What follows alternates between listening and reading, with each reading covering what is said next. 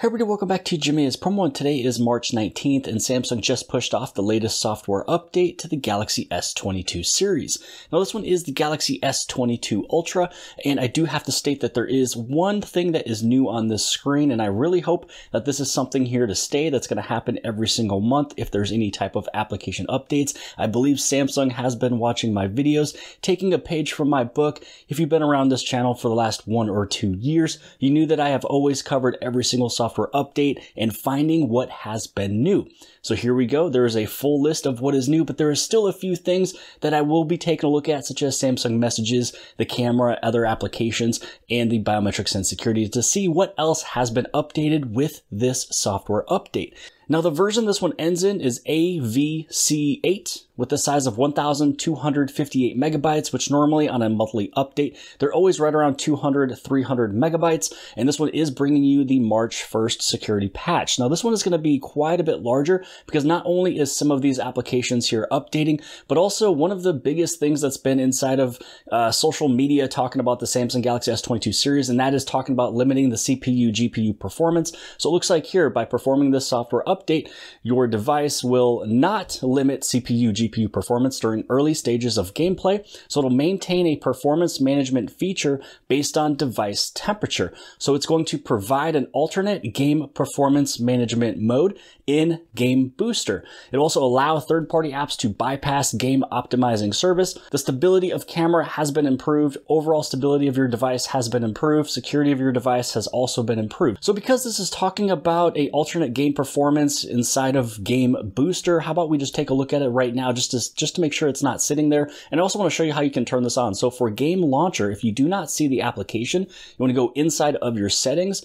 You're going to scroll down to where it says Advanced Features, and then inside of Advanced Features, scroll almost all the way down, you're going to see Game Launcher. Once you turn on Game Launcher, it's going to, have a bunch of different settings and modes that can enhance your gameplay, but also put all of your games in one place. So basically, when you have your Game Launcher turned on, you open up Game Launcher and it's talking about something inside of Game Booster. So inside of the settings over here, you don't want to go inside of the settings right here. Where you technically want to go is going to be inside of Game Booster. Again, it's on the very bottom right-hand side. You click on Game Booster, and then somewhere within here, we're going to see this new mode. So I'm taking a look. I don't really see anything. Maybe it'll pop inside of this area right here. This is called Game Optimization. So now all we're going to do, now that we have taken a look at that real quick, now we will update the phone, and then we're going to take a look again at everything that is brand new with this update. We'll also go inside of Game Launcher just to see exactly what it is talking about with that new mode. Now, if you don't know where you can find your software update, and if it does not prompt you right away, just go inside of your settings. You're going to scroll all the way down to where it says Software Update. Now, inside of Software Update, just go to Download and Install, and if there is one sitting there for you, that's where you're able to download it. Some people also ask me which phone I have. This is a Samsung Galaxy Unlocked device from Samsung.com, used here in the United States, and I will be placing the AT&T SIM card inside. Also, some people ask me about the case I'm using. This is listed below the video inside description. This one is the Scooch Wingman case. It's one of my favorite cases to use on Samsung products. So you guys can click that link below. It'll take you inside of Amazon. And it's also at this point in the video, I'd like to state, if you're brand new here at the channel Jimmy is Promo, you appreciate these tips, tricks, tutorials, and the latest information on your Samsung Galaxy devices. Make sure to hit that subscribe button, as well as the bell for notifications so you get notified for all future videos. So the update is done and complete. I took a look over at the software information over here. You can see we are running on March 1st security patch. Now, the other thing I also just noticed right now is that my S Pen has been disconnected from the phone. So yes, the phone will still work as a normal traditional S Pen where you can hover, you can use your air command, things like that, but it's the air actions, it's those additional features that come with the S Pen that has now been disconnected. And I think it's because the S Pen was out of the phone the moment it did a software update. So at the end of this video, I'll show you how you can just reattach the S Pen to your phone. Now, we'll also first take a look inside of the Game Launcher because I want to take a look at that new feature that they were talking about. And then we'll go into more applications and the biometrics just to see if there's anything else that is brand new. So going inside of Game Launcher, I do plan to make a full video dedicated to Game Launcher because there's a lot of things going on with this application. But all you have to do is on the very bottom right-hand side, click those 3 little lines. And this is where you want to go inside of Game Booster. Now, inside of Game Booster, So it looks like actually Labs was just added in. So Labs wasn't there from before. So pretty much your game optimization is still sitting here as the same as before. But here's Labs, and this is where it's sitting. Alternate Game Performance Management. So when you turn this one on, it will use an experiential game performance management system that may improve some game performance, tends to cause heating. So if you turn this on and it causes heating, this is something that you are able to turn off.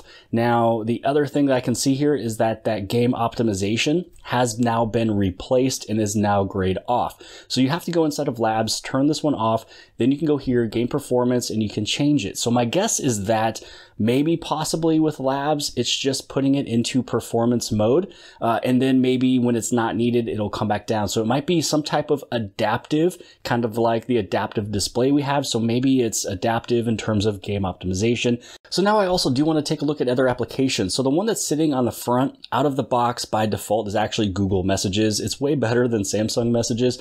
But if you wanted to use Samsung Messages, just go inside of your Samsung folder. It's sitting there. You can bring it to your home page. But I wanted to see if there was a newer version. So before the update, this one was sitting at 13.1.20.44. This one's now sitting at 13.1.20.106. So Samsung Messages actually did have a small little update.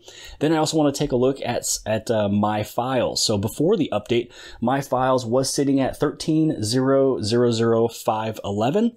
This one's now sitting at 13.0.1.2.1. So My Files also got a small little update.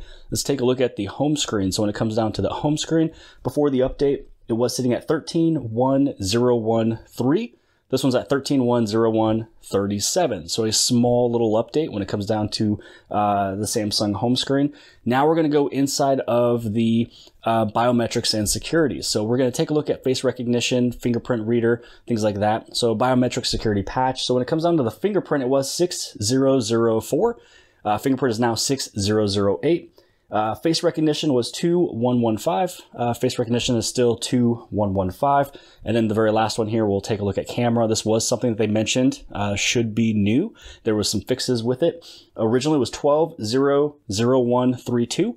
12.0.0.1.50. So there we go. Pretty much every single thing that I wanted to take a look at has had an improvement or a change, newer version, except for the face recognition.